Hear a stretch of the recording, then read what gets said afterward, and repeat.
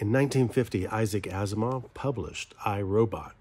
And before you read the book, you will first see the 3 laws of robotics that go like this. 1, a robot may not injure a human being or, through an action, allow a human being to come to harm. 2, a robot must obey the orders given it by human beings, except where such orders would conflict with the first law. And finally, a robot must protect its own existence as long as such protection does not conflict with the first or second law. Found in the Handbook of Robotics, 56th edition, 2058 AD.